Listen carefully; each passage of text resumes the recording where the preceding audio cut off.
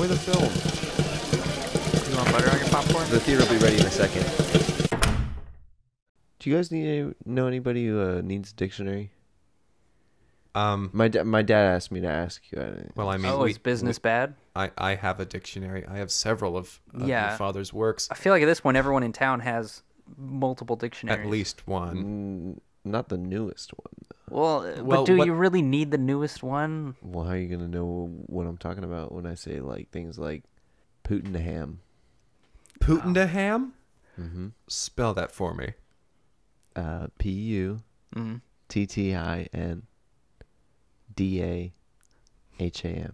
That was pretty straightforward. Putin to ham. Putin to ham. Now, I can't tell you what it means. You make a strong point. You can guess what it means. You can guess what it means. Yeah. You're not going to get it though. Putin to ham.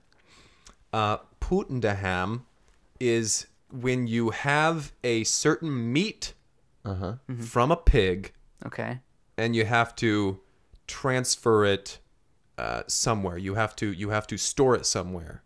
You're actually you're spot on. Wow. Really? Nice. Yep. Yeah, if you're like Putin the ham in the oven or something like that, you know? Yeah. It means that you're taking some meat made from a pig in the oven. Right. Did your dad invent this word? No. He doesn't invent any words. Then where do they come from? Visions from God.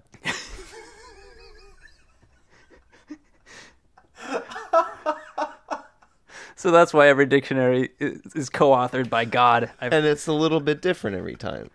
My goodness. I think God is telling amazing. him to take a phrase like putting the ham and to just smash it together and call it a new word. I hope my dad doesn't listen to this. Visions from God. Aren't you a Satanist? No. I'm a Semite. But just partly. You're a Just a little bit? Semite. I'm a Semite. I really want to make a joke with that. Don't do but it. But it might sound a little anti-Semitic. Yeah, I would probably be offended. Yeah, probably. Yeah. Why isn't your nose shaped? Nope. Yeah, don't finish that thought. That was Greg, that was really good instincts. That you knew that was going to be the wrong thing to say. Yeah, I think man, I really wanted to. We're seeing progress. Yeah. Greg, congratulations, I guess. Well done. Thank you. I will take at your least congratulations. No, I do like getting congratulated. I take mine back. What? No, you can't do that. No, you already gave it to me. I'm not giving it back. I took it back. No. Kyle, tell him he can't do that. I mean, Give me back my congratulations. It's an intangible thing. Like, it doesn't really matter. Well, then you can't get it back. Well, as soon as you close your eyes, I'm going to take it. Oh, my God. Don't do that. Greg, all right, you're getting, like, really upset about this. Don't do it, man. Your eyes are watering. Like. No, they're not. I just don't want to close my eyes. Oh, you blinked. No, I didn't. I took them. Oh, shit. I am baffled by every interaction between the two of you. Yep. Well. Let's go ahead and get going. Welcome to the break room at the Cineplex. Hello. Hey. My name is Kyle. My name is Greg. I'm Henry. And we're going to talk about a film. Yeah. So this week... Oh. Is that your Elvis? Oh, thank you very much. That's pretty good. That's not bad. That connects directly to the film that we are...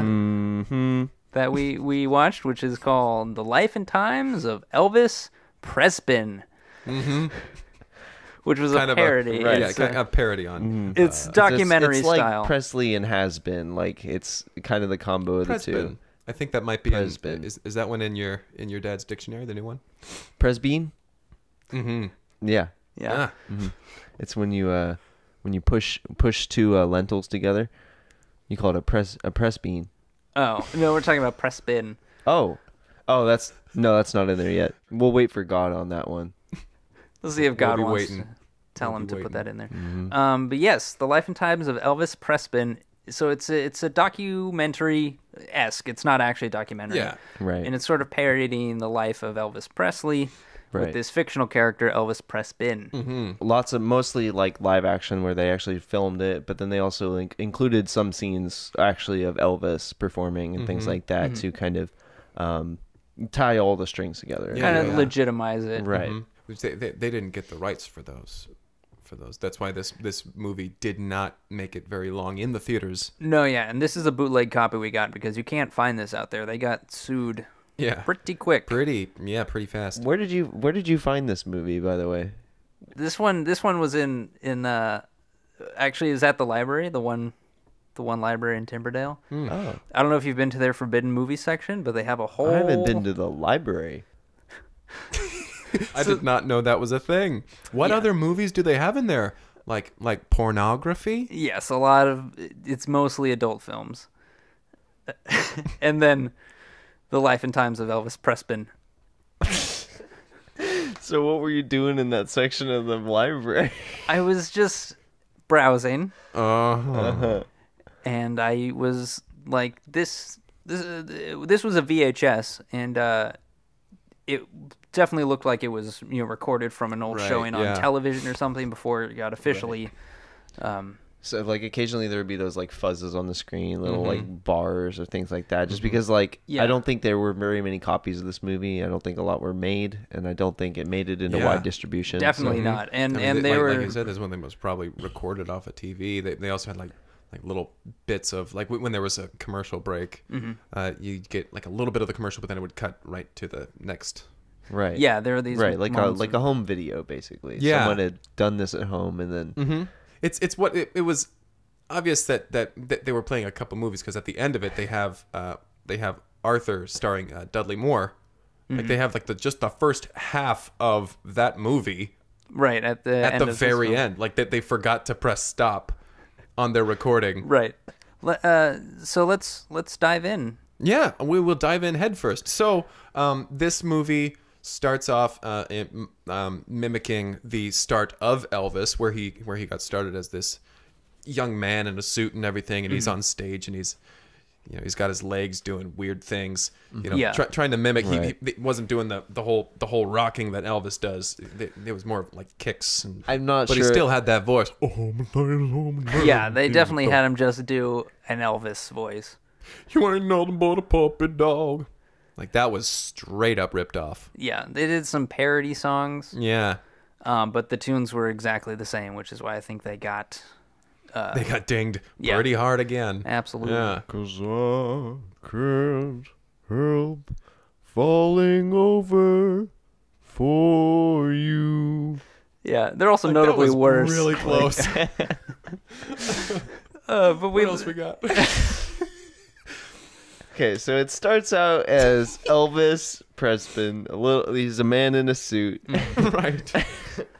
And he's kicking.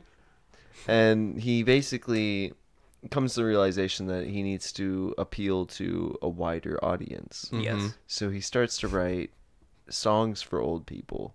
And he thinks, okay, this is going to launch my career. A little less young and vital, a little more elders, please. Do do do do do do do do do do. I actually kind of like that one. Yeah, you were into that one. So he starts to he starts to skew his demographic more elderly. And he stops wiggling his legs. Yeah, he stops wiggling his legs so much, completely and he still comes on out on like a walker, and he kind of wiggles the walker a little Right. bit, but and things people can follow along to. Yeah. And all these seniors are going crazy. They're fainting. Some of them aren't getting up. They're throwing their teeth at him. And he's becoming really successful. happy with the success Yeah, that he's he's gotten. becoming Yeah, successful. his plan to court the elderly demographic is surprisingly successful. Yeah, he's the next big thing. He was the king of the king of Walker Roll. That was it. Yeah, so he's becoming more successful, and he's he's signing autographs, showing him signing autographs, right? And being all getting all sweaty, and dabbing him and throwing the towel into the audience, and they're going crazy over the towel, right? And they also tried to show, they also tried to mimic they tried to mimic Elvis's personal life by having him courting a bunch of different ladies, all well into their 80s. yes. It goes on to Basically, his... Elvis's agent decides we need you to capture the younger crowd, and he's like, you want me to do what? And they're like, the younger people crowd. And he's like, I like ladies in their 80s, and he's like, that's all I like. And then he's like, that's wonderful, Elvis, but these people are going to die a lot quicker than kids will, right? And we're trying to make like a lot of money, and we want you to be really popular. And he's like, and so basically he decides to shift once again to try to capture the younger generation, but I think he takes it a little too far. Yeah. He starts advertising and promoting himself as the first great musician for babies. Right. The youngest demographic. He's gone from one extreme to the other in this case. And the agent is immediately like, no, that's not what I meant. And Elvis is I meant like, you know, the younger, not like the youngest, not someone who can't buy CDs, or not someone who can't come to your shows. Like, that's not like, a good audience. Maybe their grandparents can buy the CDs for them. And it's like, so you're still trying to get the elderly crowd. You gotta go younger. But not that young. Not baby young. Not baby young. Yeah. Hunka Hunka Baby Love didn't do very well. Yes, because the infants couldn't purchase the LP. Right. And he was still playing his shows at senior homes. Yeah, he didn't change the venue at all. All shook up. That one wasn't good. Jesus Christ. But anyway, he's playing these songs still at the senior home. And he's just like, tell your great-grandkids about it. Right. And again, the seniors think it's a big hit. They actually really like the baby music. Yeah, they love the baby music. Which makes Elvis rethink his whole strategy. Because he's clearly can only capture the heart of senior citizens. Yeah. And that's his one calling, and that's what he loves to do. Yeah, so he really tries to get the best of both worlds, where he's making the younger demographic albums, but he's adding in like a couple for the older folks, like a Heart Attack Hotel. It's just a little nod to him, being like, hey, I know you're still there, stick with me. And he actually starts doing the thing that a lot of like metal bands were accused of, which is recording things on the track so when you play backwards you can hear hidden messages. Yeah, hidden messages. Thank you for sticking around so long. You're my favorite people. You know? Right. Yeah. So his agent catches wise, figures out that he's doing this, and he cuts him loose. It's at this point in the story, it's like in the 70s or something. Right. He doesn't have an agent anymore. Yeah, he doesn't have an agent. He's kind of freelance. He's kind of overweight. He's basically just trying to meet all the old ladies that he can. Right. And that's been his entire point of writing his music, is to meet old women. Yeah. And so he's excited by this at first, but then he kind of realizes his own mortality, and he's kind of frightened by it a little bit, because he's like, I don't really take care of myself. Well, I don't really take care of myself. And he kind of basically comes to the realization that, like, he's going to die one day. Yeah. Right. He's becoming his fan base. Right. And that's where his songs, I think, take a really dark turn. Because he starts to sing about dying and death and, like, really, morbid, dark things. Yeah. And so this movie ends the way any good Elvis movie should, which is Elvis shitting his guts out on a toilet. And then faking his death, right. And then moving to Denver, Colorado, where he works in a McDonald's. Right. For in disguise. The remainder, 30 years of his life. Right, and there's this bittersweet moment kind of right at the end there where he's manning the deep fryer, Right. And then over the restaurant starts playing one of his songs. And he kind of looks up at the speaker, and there's a tear in his eye. And then one of the teenagers he works with, he's an elderly man at this point. One of the teenagers is like, God, this song sucks. And Elvis says, it wasn't meant for you. He's like, but my grandma really likes it. And he says, you're goddamn right. You should give me her home address. Yeah, and everything. Wow. And then the manager comes out and yells at Elvis and says, right. hurry it up. And then this film just kind of fades to black as he starts another batch of French fries at the McDonald's. Mm-hmm. Yeah, really, honestly, kind of sad. It really a is bummer of a film. It was nice, followed up by Arthur, though. I think that was a good conclusion. Yeah, that was to the really movie. nice. That kind of lifted the first half of Arthur. It's rich kid. I like that movie. Yeah, Henry. At first, you seemed to think that this was a continuation of the life and times of Elvis Presley. Right. Well, I thought he had died and been reincarnated as a little boy. As the cycle continues. Wait, is that something you actually believe? See, like, Greg, you're gonna be a Grace. I'm gonna be a Grace? Mm-hmm. Oh my god! I'm sorry, I don't remember your name, dude. We've been friends since high school. I told you your name. I pointed at him. Oh well, you know each other's names, right? Yes. You know my name, right? Yes. God damn it! I had it. It was on the tip of my tongue. It was on the tip of my tongue. Kyle. It's Kyle. I was going to say oh my god. What were you going to say? Krimpsky? Yeah. You're kind of like butchering my last name, but... What's your last name? McKlinsky. Right. Oh. That's what I was going to say. Shrimp Klimpsky. Oh my god. That's what we would call you in high school. I remember that. You remember that? Do you remember that, Kyle? Yes. Do you remember us calling you Shrimp I do. Klimpsky? Maybe that's why you don't remember my name, because you never used it. Well, what are you doing after work, Shrimp Klimpsky? Shut up.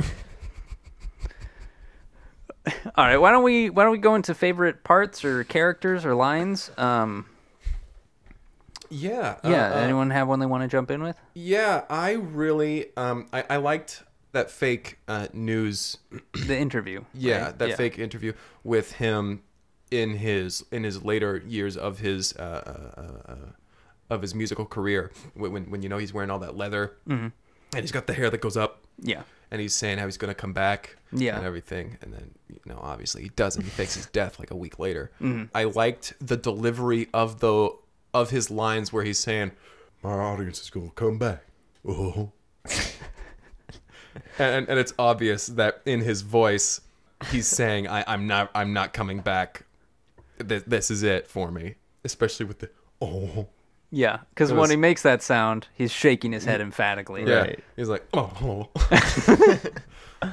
Well, my favorite part was what I thought was really funny. What I thought they did a really great job with was when he faked his own death, and like basically he had bribed like the cleaning lady and like the limo driver to basically get him out of the building after he like shits in the toilet and then walks out, and like the maid comes in and she's like, "Oh, it smells like someone died in here." And then he's gone. He's long gone. But they get the news crew and they get everybody, and they're all and she becomes like the one who's like, "Yeah, he's dead." And they're like, "Do you have any evidence?" And she's like, "I've seen this before. Trust me."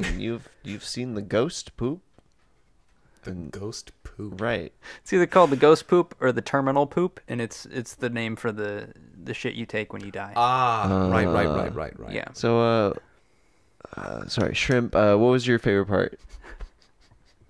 I would say that my favorite part, I mean, I like all the concerts that he does at the old folks' homes. It's kind of like this running, I wouldn't say a joke, but like a running bit where he's always trying to crowd surf across this group of elderly people, but it's like his crowds start off pretty small, and so they'll try to lift him, and then they'll collapse under his weight. Several will either be hospitalized or die. Yeah.